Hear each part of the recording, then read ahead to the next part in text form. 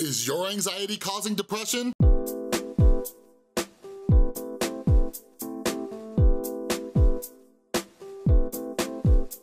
What is up, everybody? This is Chris from The Rewired Soul, where we talk about the problem, but focus on the solution. And welcome back to another video where this week we are diving deep into the topic of depression. So do me a favor.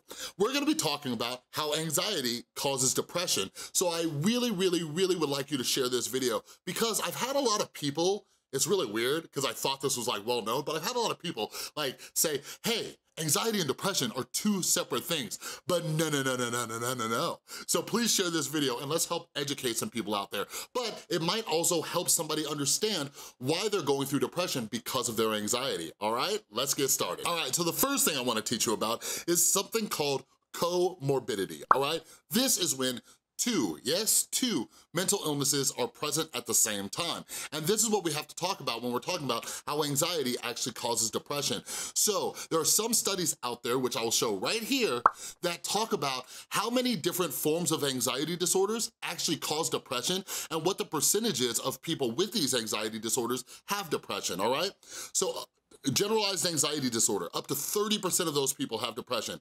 People with PTSD, up to 10%. A specific phobia, so being afraid of a certain thing, up to 20% of those people have depression. Social phobia, so like a social anxiety, up to 30% of those people have depression.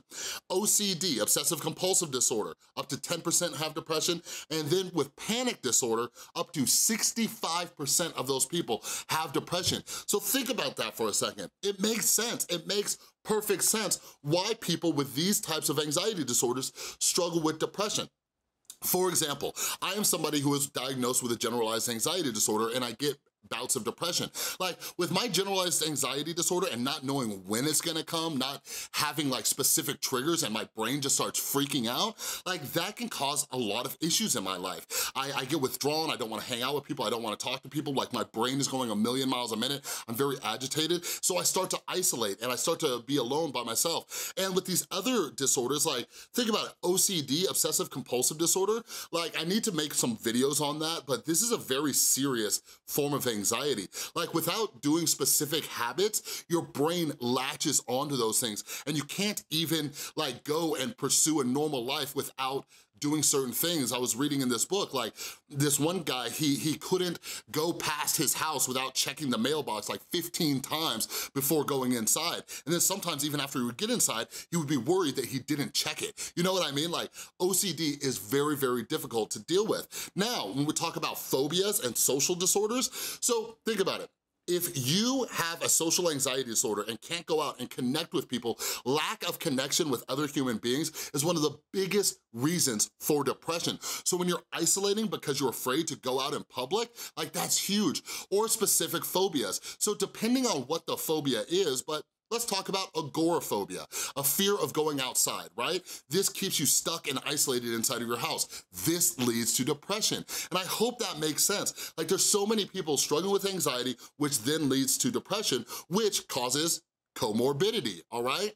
Now, the other thing I wanna talk about real quick is something I mentioned in another video, so I'm gonna touch on it briefly here, is how depression actually causes anxiety. So the short version of this is based on evolutionary psychology, based on the way that our ancestors evolved, anxiety is meant to keep you safe. Fight, flight, freeze, right? So the reason why anxiety comes when you're depressed is because it's the body's way of telling you that you need to go do something. So back in the prehistoric days with our ancestors, if you got separated from the tribe, your body would start freaking out and it would tell you like, hey, you need to go back and be around people. And that's why isolating leads to depression, which then leads to a lot of symptoms of anxiety, all right? So if you took nothing else away from this video, quit isolating, be around people, okay? Friends, family members, a little hack that I like to use is just go read a book at your favorite coffee shop.